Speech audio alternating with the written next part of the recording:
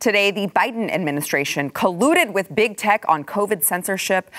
Texas starts shipping immigrants to Chicago, and we get an exclusive interview with a local doctor about the new COVID boosters, which may or may not only be available on BlazeTV, depending on how spicy things get. We'll see how it turns out. We've got all of that and more coming up, and it all starts right now.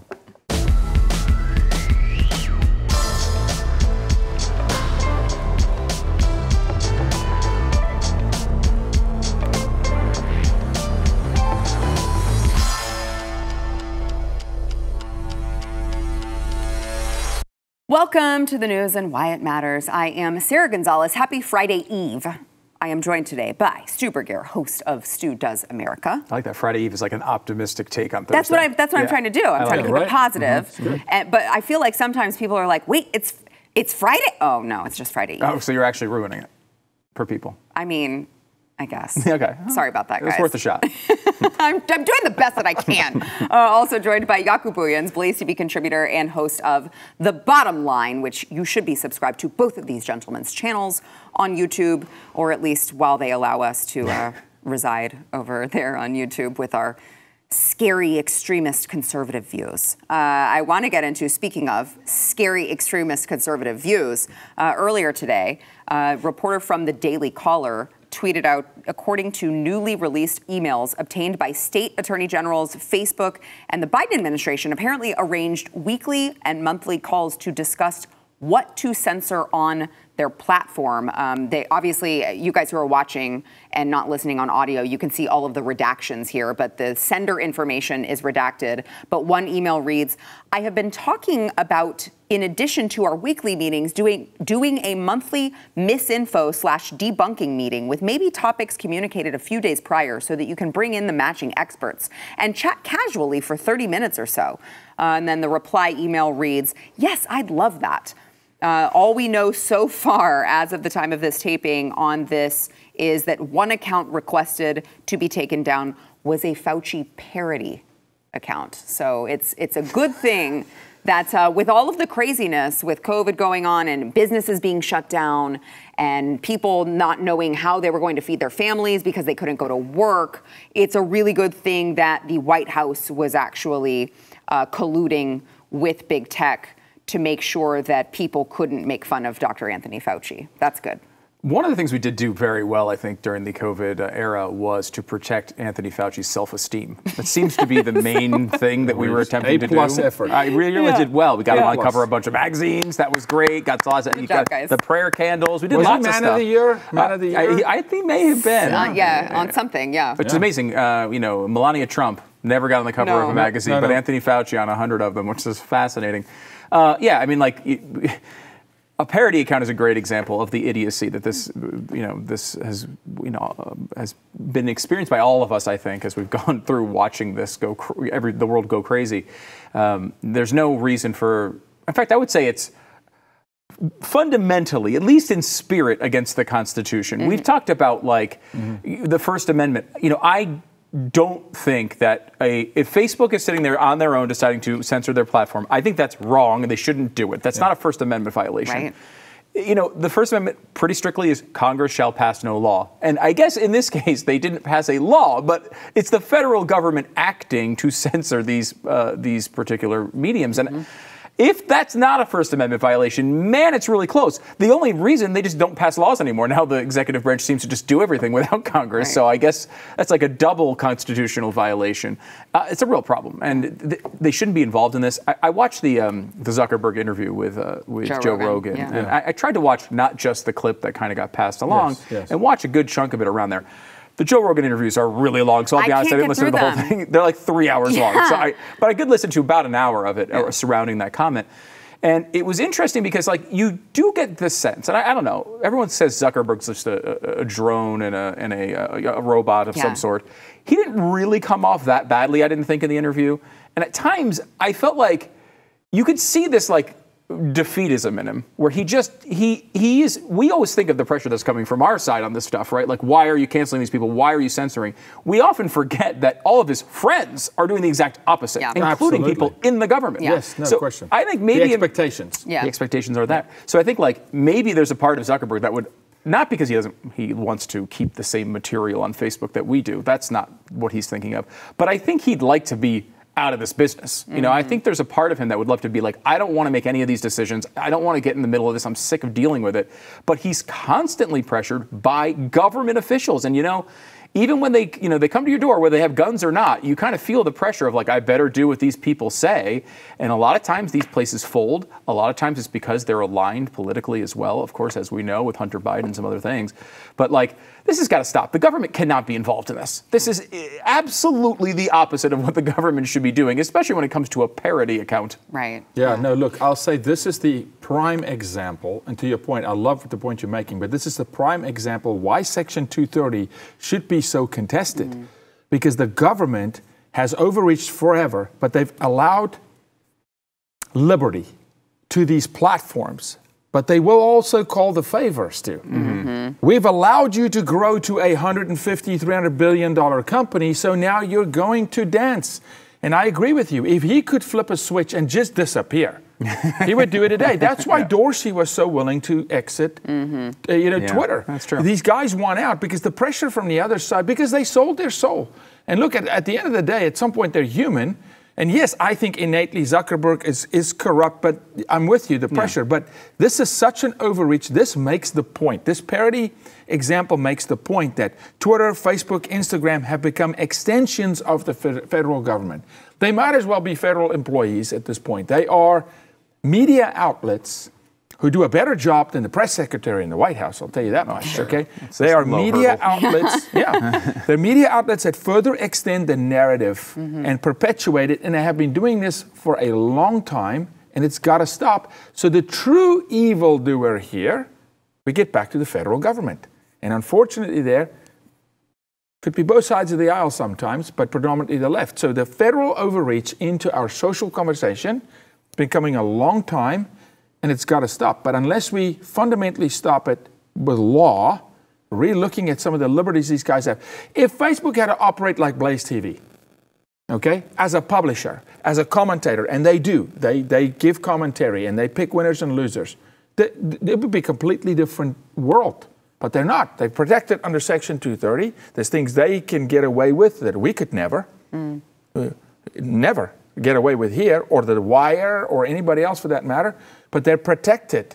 Not really, if you really look at the law, but they extend them the grace because it's favoritism, it's favors, it's backroom deals, and then comes the pressure. So, yeah, it's got to stop. Yeah, and I often grapple with people are so quick whenever social media, there's censorship in social media, obviously, of a conservative, and people throw up their arms and they say this is a violation of the First Amendment. And you're like, I mean, no, because it's not the government, but you hear stories like this and you're like, kind of is. Yeah, now it is. It is. Now we have reached that territory, in my opinion. I want to switch over to more, good news abounds in 2022 here. Yesterday, researchers at Goldman Sachs released a paper titled "The Housing Downturn Further to Fall." They now forecast that activity in the United States housing market will end 2022 down across the board, and they are projecting a 22% drop this year in new home sales, a 17% drop in existing home sales, and an 8.9% drop in housing GDP. By the way, just for some perspective here, Russia's economy is only expected to see GDP fall 3% this year, and they are in the middle of, I don't know if you guys have heard, but there's a pretty big conflict going on. Really? Yeah. Wow. We should cover that maybe later in the show. Yeah, I don't know. Breaking news. Amazing. I mean, this is scary. Yeah. And I think, I can understand trying to buy an election by giving away hundreds of billions of dollars in student loans and all of these other things, but you're not going to be able to buy your way out of that problem if that's the way that this looks in a couple of years, if this is right. You go back and look at the Case-Shiller Index, which is an index that covers housing prices across the country. Hung around 100 for a million years, really, the entire time. Hung around 100. Around the 2008 cycle, I think it went up to 140, and then we had the housing collapse. It came back down. It never came back down to 100. Never got back to the normal levels. Went back to around, I think it was like 120. And now we're at something like 160. Yeah. Worse than the 2008 crisis. You see the same thing. The guy from The Big Short, who is famously called the housing crisis, is saying we're here again, and it's going to be worse. He's a Dallas guy. He's a friend. He was very smart. Very smart. Very smart. But I think, Stu, this is not. I don't see this as a. Just hear me on this, on the housing, as a downturn. It's a correction because there's been a insane inflation in home prices, 25%. So if you look, 25% home prices inflated. All of a sudden now it's correcting back to 20. It's kind of where it should be. I mean, the housing prices are insane, and I like it if you have equity in the house, and that's great.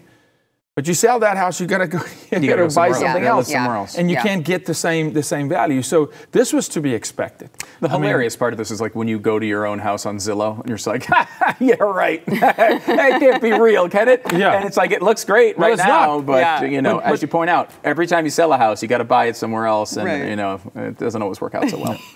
And you're usually trying to get something bigger, right? This is America. We're trying to get something bigger. We're trying to upgrade a little bit, right? And usually at least comparable. But I mean, this is 08. This is Fannie, Freddie, the whole deal again. It's a housing, what they would call a housing collapse, but it's been so hyperinflated. And this is where, in a way, I like to see what the guys like BlackRock is doing, because they were partially responsible. They came into markets like Dallas and told realtors, look, we'll pay 20%, right off the spot, just offer 20% over market. And then you have people, you have 150, 155 offers on a house, and the house sells 20% over market. That's not sustainable, Stu. It can't. There's no way that you can keep growing at that rate. So it had to correct. I actually think for those who are in a position to buy stuff, April next year, you're going to be able to pick up some bargains. A lot of guys are going to get very wealthy. It just seems like it's everywhere. I mean, I was helping a relative put their house on the market, and the realtor gave us a price. And we said, I don't know. I mean, the market's up. Like, let's go a little higher than that. So I can't remember what the number was, like $10,000 or $15,000 over that. First day sold for the full price. Like, I mean, that's not how houses are supposed to sell. That's not realistic. Yeah. And I don't, there's a lot of things that go into the causes of that, but at some point, I think we all realize we're going to be paying some sort of price for what the last couple of years have been like. And you throw $6, $7, $8 trillion at people over a period of 2 years. Something's going to happen. You can't just do that. No. Yeah. No. On the topic of housing, Bank of America is now offering first-time homebuyers this is just a select group of cities. We'll get into how they determined the group of cities in a moment, but this is going to be 0 down payment, 0 closing cost mortgages to help grow home ownership among Black and Hispanic Latino communities. So they're not going to require mortgage insurance and no minimum credit score, but eligibility will be based on factors like timely rent payments and on-time utility bill, phone and auto insurance payments. And this is first going to become available in neighborhoods like Charlotte, Dallas, Detroit, Los Angeles, and Miami. I do want to point out that you don't have to actually be Black or Hispanic or Latino to qualify for the product, but they said, in their statement, they said, our community affordable loan solution will help make the dream of sustained home ownership attainable for more Black and Hispanic families, and it is part of our broader commitment to the communities that we serve. So they're like, if you live in that community and you're not a minority, you can still apply. But our purpose for doing that, our intended purpose, is to help minorities, become eligible for all of these things. What are your thoughts on that? Interesting, because that's kind of they're back. The initial reporting was it was just for Blacks and Hispanics. This is how they're getting around the legal issues here, because you can't just give not offer it to white people. Thank you for saying that. Yeah, that's not how this works. Because this is hello from South Africa. This is an affirmative action program. I know they say, Stu, you can apply. That means nothing. Will they approve it? Well, but again, it goes back to the cities that they're offering it in. It's around a legal, the intended purpose. Exactly. Yeah, and look, I think we do a little bit too much of home ownership worship in this country. Yes. We're like, it's not. Look, that's not all. Home ownership a lot of times kind of sucks. I got to say, I've had to make a lot of big repairs in my house, and there was a lot of times I wished I was renting and not paying. Around here, property tax in Dallas is insane. It's not necessarily for everybody, and especially someone who can't come up with any down payment and needs a 0% interest rate. Maybe that's not the right person to be in home ownership. It doesn't. It's not a requirement to be a citizen.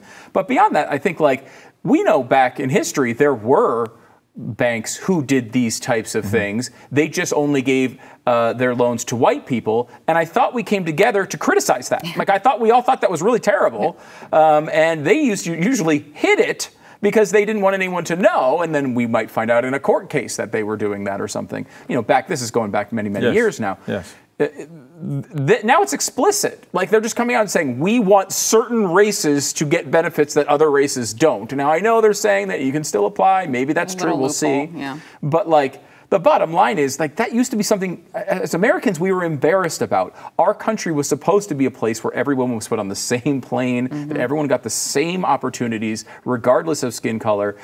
We failed quite famously early on in many aspects of that. We failed with gender for way too long. We know that those things went on, but the point was to get to a place where everyone had the same opportunity, not the same outcome. And of course, now they're trying to do this equity, equality game and remix the whole country. I don't want it. Most people I know don't want it, but the left is attempting it anyway. Yeah, life just doesn't work that way, Stu. It just doesn't. You can't all things equal to all people. It just doesn't work that way. Opportunity, equal opportunity, yes.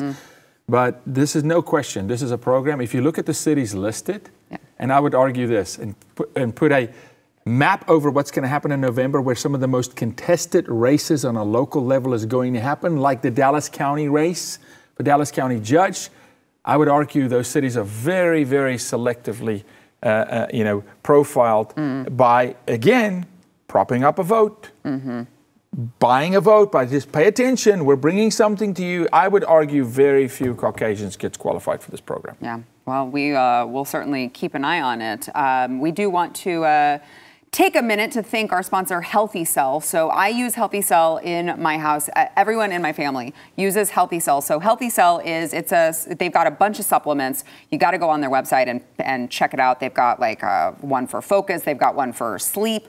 They've got a regular multivitamin that you would take every day, which I love and take every day, but it's going to be a gel packet that you can just pop back in your mouth, mix it in whatever you want to if you want, but it gives you like 165% more absorption than any sort of supplement pills you're taking. So you're not getting the intended results unless you are using Healthy Cell, and it tastes great. Kids will love it. Everyone loves it. Like I said, I use the multivitamin every day. My husband uses the REM sleep as well. I've used that. It really works, and you're getting the promised results. You can go to healthycell.com/news. They've got something for everyone over at healthycell.com/news. Use promo code NEWS for 20% off of your order over at healthycell.com/news. Yesterday, we discussed the new COVID booster shots that were approved.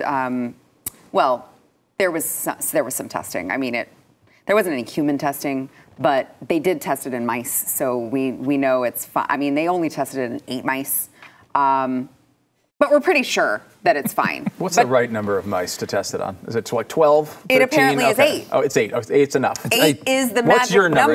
Is it 9? Would you go 9 if you could? I actually would prefer the human. Oh, wow. Route. Wow, you're totally off I the know, board it's crazy. Put the tinfoil hat on me. But last week, Rochelle Walensky was asked on Conversations on Healthcare radio show about the criticism from like all of these scientists and doctors who are saying maybe the boosters are being rushed. Maybe we should wait and get some, I don't know, human data before we start injecting everyone with it. And she said, no, it actually could be worse if we wait for the actual scientific data. Watch. These booster shots for the fall, the data that we are looking at is related to very, very small changes in the mRNA sequence and really shouldn't impact safety at all. We're not expecting it will impact safety. There's always a question here of being too slow versus too fast. Right. And I think one of the challenges is if we wait for those data to emerge in human data, not just mice data, and human data, we will be using what I would consider to be a potentially outdated vaccine. And maybe it's best, and I believe it is best, to use a vaccine that's tailored for the variant that we have right now. Now, they always say, trust the experts, right? That's what we are supposed to do. So I figured we would bring in an expert, an actual doctor, to talk to us about this because I do have some questions. I'd like to welcome to the program author and physician Dr. Mark Huffman. Glad that you could make it. Great to be here. And so, am I off base in saying perhaps there might be some weird unintended consequences of not studying this in actual people? If you don't think that that will happen, you haven't been paying very much attention over the last 2 years. So, what? Have you seen this ever at all happen previously in any sort of, not just vaccines, but like medicine in general? These 2 years are unprecedented in medicine. Yeah. Now, I will say medicine is replete with, in retrospect, hilarious expert consensus. By the way, expert consensus means that there's no actual data. A bunch of people got into a room and they said, this is our best guess. Right. Okay, that's what expert consensus in medicine is. Yeah. But I mean, go back all the way to heroin. Heroin is a brand name. That's a fun fact, by the way. That's an anesthesia fact, like Jell-O or Kleenex. Heroin is a brand name. And everyone thought that it was going to be a less addictive. And by everyone, I mean all doctors, physicians. They thought it was going to be a less addictive alternative to morphine. That didn't work out. The history of medicine is, again, replete with doctors thinking one thing, and then in retrospect, it being hilariously wrong. Like smoke, it's great for you. You just go on and on and on. Definitely do it when you're pregnant. But there's this strange phenomenon where I think the public and honestly doctors themselves convince themselves that this time we're all right. This time we got it. Like 2 years ago, memory hold that, okay? I mean, even at the beginning, Jerome Adams, who was Surgeon General under Trump, he went flipping from masks, you don't need them. You don't need them. 6 weeks later, you got to wear masks all the time. We love masks. We love masks. And honestly, one of my first red flags as a physician, and I'm not in academics, I don't do research, I'm just a regular... Which is why we know we can trust you. Thanks. Appreciate that. But it's also why we say we practice medicine. Yeah. Practice medicine. Yeah, one day we're going to get good enough to actually do it. Yeah, but practice medicine. We're doing our best. Yeah. What's the worst that could happen is what I feel like. So what was the red flag? So the red flag is I'm looking at Jerome Adams. Now, I'm on social media, but not as a physician, because that's extraordinarily boring. But I follow Jerome Adams. He's an anesthesiologist. He was Trump's Surgeon General. And I asked him in my regular civilian, semi-anonymous Twitter guys, what made you flip? Not busting his chops from the left because he's Trump's Surgeon General, not busting his chops from the right because now he's saying mass, authoritarian government, whatever. Just as a physician, personally, I want to know what made you flip. And his answer was to link me to a CDC study where it was a couple of hairdressers who wore masks and 100-something clients. And he links it to me like it's dispositive, like it's a good study. Which to a layman, it's a CDC study, and I'm looking at it, this is barely anecdotal. You can't make any conclusion based on this. You can barely craft a study, a real study based on this, but you're not talking about just making recommendations, you're talking about legislation. You're talking about taking punitive action for people who don't do that. Based on this is your fastball, this is your best shot. So I knew that he knew the value of that. And I knew that he knew the value of that was minuscule. Right. It wasn't any good, but he's presenting it to the public, me, on Twitter, like, hey, this is... Here you go. See, it's fine. And yeah. I'm like, wait, okay, I know he's lying, but I don't know why. Later on, I see him talk about, as an anesthesiologist, just on one of his little Twitter threads, as an anesthesiologist, I wear a mask in the OR to protect my patients. And I was like, my man, there's never been a moment you wear a mask in the operating room to protect your patient. That's never entered into your mind. You wear it because the AOR and the Association of OR Nurses says it's a good idea by virtue of you being who you are. I know that factors contributing to OR sterility have been studied and that masks aren't one. They're not. And you also wear it so you don't get spit in your mouth. That's gross. It's rare. You don't wear a mask. So why are you saying that? Why are you presenting it like that? So I started being extremely cynical, even more than I normally am as a physician. And I still don't have those answers. It's fascinating because we were, I think, appropriately critical of Russia for releasing their vaccine before they went through stage 3 trials. Now we're not going through any stage trials on this except for mice. You are the trial. Right. So congratulations. I think that's a really important point for everyone to understand. Is not that these drugs will not have human trials. Yeah, they will. They will. It's you in 2 days. Yeah. And you volunteered for it, which is fine if you know that's what you're doing. If you know that you were signing up for a human clinical trial, okay, By choice. fine. By choice. By choice. But being gaslit. Not by coercion. Exactly. And even if it's not, strict gun to your head coercion. Oh, it's more lethal than that. If it was a gun to the head, it would be evident and we could resist with the same force. But coercion in its purest form, you coerce someone to do something they don't even know they're being coerced. That is a tactic of specific evil. Because I think, it's interesting because, if there's a new Mountain Dew flavor that just came out. Of course you know this. Of course you would bring it up to I just had some. It was delicious. Oh, Is it Are you Cool Ranch? sponsored? No, it's not Cool Ranch. Okay. It was Spark. Mountain Dew Spark, and it's Mountain Dew plus raspberry lemonade. It's freaking delicious. But I wouldn't want to put that on the market without humans trying it for safety. Right. This is everything in me would believe mixing raspberry lemonade and Mountain Dew should be fine. People should be able to live through that. Maybe not as long. But I promise you there were focus groups on that. But there were. I promise you. Sure there were. Absolutely. It's a very strange process, especially now, right? If you were to say in April 2020 and say, hey, we got a vaccine, we haven't really been able to try it on anybody yet. Anyone want to give it a whirl? You would have had hands up all over the place, right? The fact that we're through these 2 years, we're at a point where we're down deaths from the worst numbers by 70, 80, 90%. And now they'd be introducing something without what sense does that make? That does not make any sense at all. But also at an expedited timeline. She's pressing. Why? Because there's more to come. Look, we fed the monster called Big Pharma, and that thing's thirsty. So then, Mountain Dew. Let me ask you this then, Doctor, before we have to go to break and let you go here. How concerned should Americans be about the lack of informed consent on this particular drug?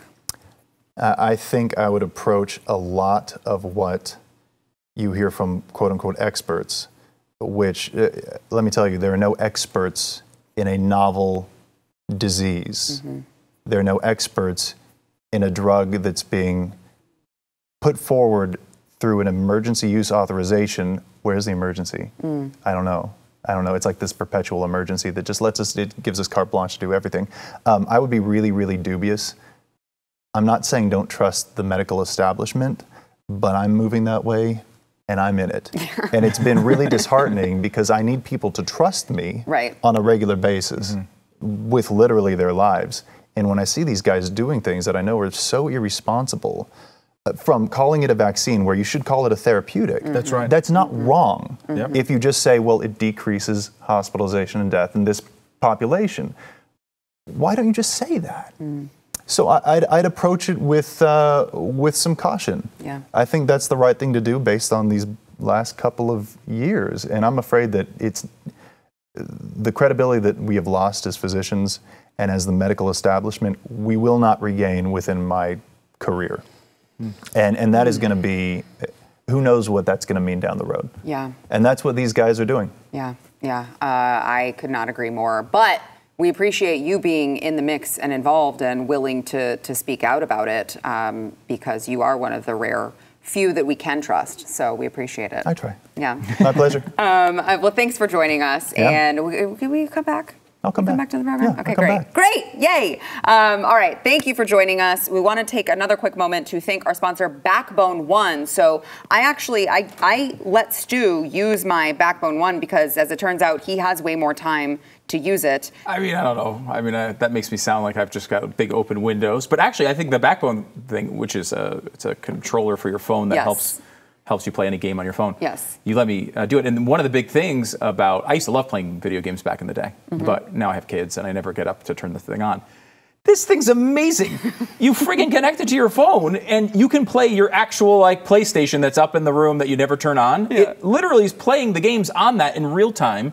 It feels exactly like you're playing a full PlayStation game, but it's turned into a mobile unit. And you can do it on the go. And you can do it on the go wherever you are. So like, am I going to go upstairs and turn the TV on and get all the hookups? I probably have it hooked up wrong or whatever. No, but am I sitting on my couch? I've got like 20 minutes to kill, and I can pull out the backbone and play a game that feels like a real game. It's not like a dumb phone game. It feels like you're really playing the full Xbox or PlayStation or whatever. It's actually legitimately incredible. I cannot believe it. Yeah, it turns your phone into the controller. So look, if you're like Stu and you want to play, but you don't have the time to go up and boot it up, and you could do it on the go, you got to go to playbackbone.com/news. You can order your Backbone for a limited time. Get free access to over 350 console games and perks. So you got to go there. It is playbackbone.com/news. Yesterday, 2 buses carrying an estimated 80 to 100 migrants from Texas arrived in Chicago now. This is the first one to arrive in Chicago. Many of them, by the way, people always think like these are people from Mexico. No, oftentimes they are not from Mexico. Most of them said that they were from Venezuela in this particular illegal immigrant drop-off. And Greg Abbott said in a statement that this trolling is so good. He looks forward to seeing Chicago Mayor Lori Lightfoot welcome the migrants since Chicago is a sanctuary city. He said to continue providing much needed relief to our small, overrun border towns, Chicago will join fellow sanctuary cities, Washington, D.C. and New York City as an additional drop-off location. Mayor Lightfoot loves to tout the responsibility of her city to welcome all regardless of legal status.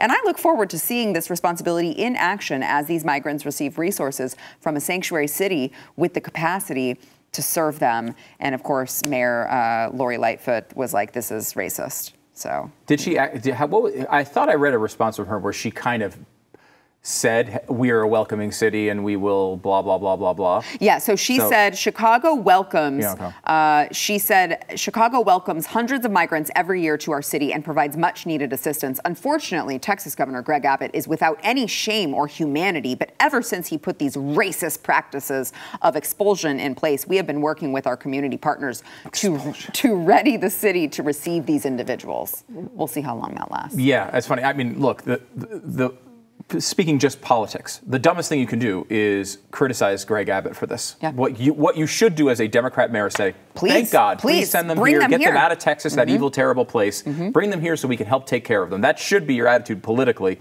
All these mayors are falling for this. I thought Lori Lightfoot initially walked that line a little bit better, but that statement's just as terrible as the other mayors. That's just absolutely fascinating. And of course, like, that should be their stance, right? If they're honest, right? If they were honest, they would say, of course, bring them here. We are saying we're a sanctuary. We are saying we will take care of them. We are saying you in Texas, you're racist and you don't want to take care of them. So why wouldn't they open their arms with this big embrace? I don't know why this is so difficult for them. This is not, it's funny too, because I listened to some pretty extensive reporting on this, especially when it was first happening. And what was interesting is even the mainstream reporters talking to the migrants as they're getting off the bus and as they were getting onto the bus said universally these people were excited about it because their plan was to go up there anyway, and they just got a free ride, right? So it works for Greg Abbott politically, but it does not. It's not racist. It's not expulsion.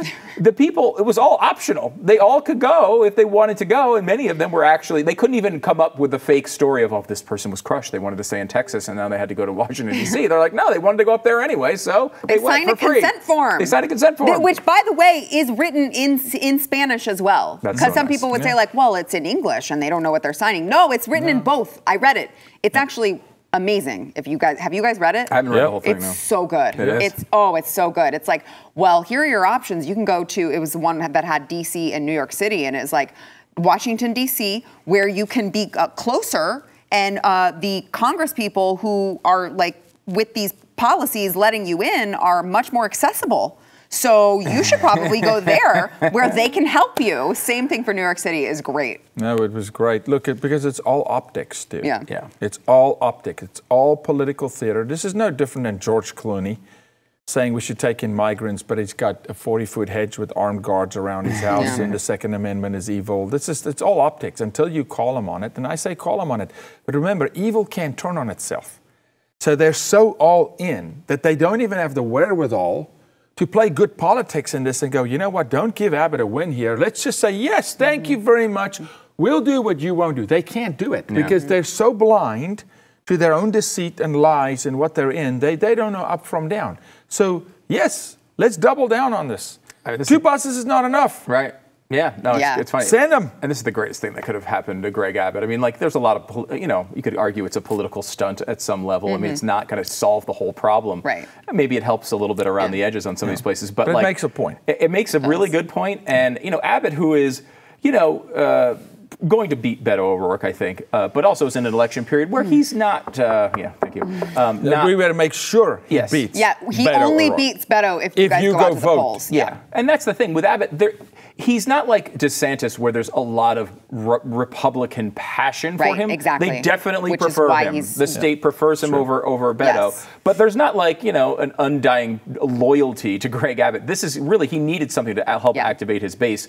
And this has been, I think, honestly, a really good play. It's worked out better than he possibly could have imagined because of how dumb the Democratic mayors have been with it. Yeah, I totally agree with you. And I think that you put it very well that, like, no one's passionate about Greg Abbott. Yeah. Like, no one has Greg Abbott signs in their front yard. However, on the other side, it is a cult following that Robert Francis O'Rourke has. So luckily, it's not big enough, hopefully, to win an election. As long as everyone goes and votes is all I'm saying. Do not, for the love of Texas, for 1 second think this is a shoe-in. You got to play this thing like we're behind, please. Yeah, guys, you have to. I filed a federal lawsuit against his campaign. He cannot be the governor. That would be very awkward for me. So please make sure. For the sake of Sarah. For the sake of Sarah, please. Don't do that. All right, we got to take a quick break. We'll be right back. No, Nashville's beautiful. You'll like it there. You'll like it there. It's beautiful. They've got all this nice rolling.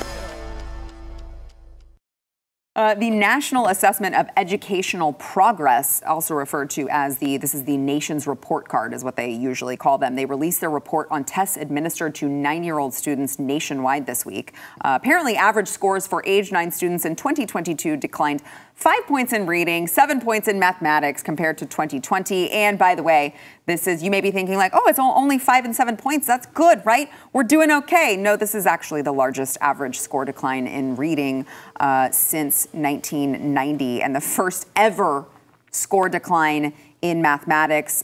Black students, by the way, were impacted more severely in math scores in comparison with white students. Reading scores dropped less in the comparison between pre-pandemic and post-pandemic assessments, but a decline was still detected. And listen, the American Rescue Plan spent $122 billion that was earmarked for K through 12 schools, record level federal spending for our schools, and somehow they still can't get it right. And our children, well, I would say that they're learning nothing in schools, but they are learning how to become gender fluid. So, Sarah, last week where I was, and this past Monday and Tuesday, I testified in the Texas State School Board of Education. Texas right now, and this is one of those things where I just cringe when I have to say this, but we're ranked 43rd. It's bad. Out of 50. Okay? The education in this country is so dismal. The crap they're wanting to feed your children. Now in Texas, what was proposed is studying the 28 genders. Who decided that it was 28? I thought it was 90 something. Yeah, I thought we were in the 80s. No, but they want them to study 28. Pulling out Moses, pulling out, the Alamo, pulling out, things like Davy Crockett, Lincoln, JFK, but teaching Chinese dynasty and these guys, it's insane. And the results, that's the result. Our country is falling behind while China is rising. Other nations are rising. Our nation is getting dumber and dumber by design. This is by design. Yeah. 100%. This is not by some happenstance or accident. Right? What did O'Rourke say? No child will stress again. Recently, we're going to get rid of the STAR testing in Texas. Completely eliminate it. And no more standardized testing because we just will not have children stress over a test again. That's where we're going with this leftist radical movement in this country. Yeah, I like that you pointed out how bad it's gotten for Texas, but I do, and I think nationwide. That's the problem is that even if you look at nationwide, we are behind a lot of other countries, and I wonder if the Department of Education has anything to do with that. Yeah, it's so bizarre that it seemed like there was several people that I know who were predicting that this would be a problem when you take kids out of school for a year and a half, 2 years. Maybe there'd be some consequences to that. Think? Yeah, I'm pretty convinced of it. Yeah, and it's funny because the New York Times wrote a big story about this study today, and where the wording of it was always like, we lost this education because of the pandemic, and it's like, no, that's not what happened here. That's not what happened. The policies related to the pandemic that were unnecessary policies that did not do any good, did not positively affect the kids' health in any real way, was mainly driven by teachers' unions who didn't seem to want to go back to work. Yep. That is really the problem. We sometimes are critical of the scientific establishment at times, which is you should be skeptical of everything, but. Besides, literally one of the first interviews I remember listening when the pandemic was just starting. This has got to be early March, late February, something like that. And it was Joe Rogan. He was talking to Michael Osterholm, who was an infectious disease expert, who wound up later being an advisor to Joe Biden. Okay. And Joe Rogan, this is early in the pandemic. No one knows what's going on yet. And he's like, what are they going to do if this is really serious? The first thing they're going to do is close the schools, right? And Osterholm went on this long rant about, actually, no, that's probably not something we want to do. Closing the schools is the last thing we want to do because, number one, you're not going to allow nurses and doctors are not going to be able to go to work because they're going to have to stay home with their kids. Yeah. And it does not look like this is affecting kids in this way. It was literally one of the first things I heard about COVID-19 that I can actually remember. It was known from the beginning. European countries did it the right way in most cases, where they were they handled it totally differently. They were not masking 2-year-olds in Europe. Yeah. They acted as if this was some crazy right-wing Texas thing. It was consistent with the science from the beginning. And as someone who doesn't have their kids in public schools, you noticed the difference. Yep. You noticed that they went to, with the exception of immediately when it happened, they did close the schools like everybody did, but they were back there very quickly. And you noticed the difference. They didn't miss a beat. And I think we've created a two-tier society here where kids are going to be spending the rest of their lives trying to make up for these terrible policies. I was about to say that. The ramifications will not be measured for the next decade. It will not. This is, the collateral damage is severe. And by the way, don't forget that. Don't forget who did that to your children. We got to take a quick break. We'll be right back.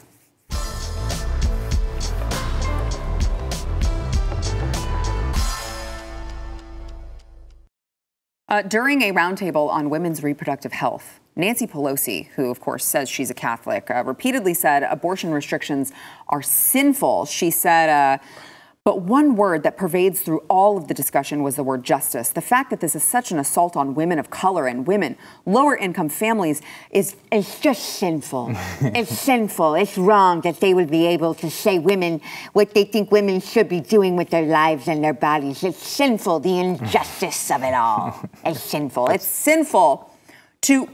I'm sorry, could we just point out, we are the ones who want women of color to actually live and not be killed in the womb. I feel like that's kind of the opposite of racist. Yeah, well, look, Nancy Pelosi, if John Doyle was here earlier, Nancy Pelosi is Catholic by word only. Yeah. That woman, if she has any sense about her, and she would read the Word of God, which is what your whole faith is based on, then you would know that what you've been doing is sinful. Yeah. Okay? Killing off millions. Right.